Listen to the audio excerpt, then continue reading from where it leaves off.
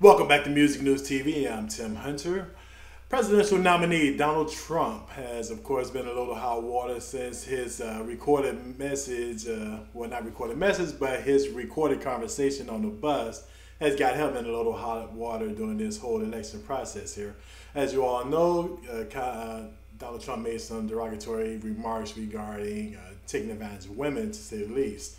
But nonetheless, someone in the hip hop community had an experience with Donald Trump back in the day that he exposed.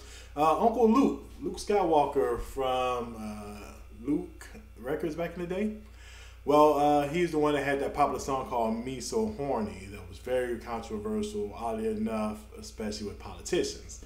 But back in the day, Luke was extremely popular with that song and many other songs that really exposed women in a different light at the time. But nonetheless, he says that Mike Tyson as well as Eddie Murphy were invited to a party at Donald Trump's house.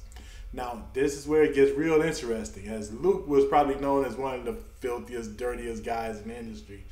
He said he couldn't take what was going on at Donald Trump's house at the time.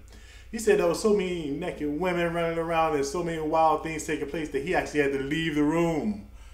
Now, you know that had to be wild if Luke says that. Now, Luke went on to state, now this was live on the Kevin Kline radio show. He went on to state that, he was known for pretty much promoting his want for that special part of the woman's body.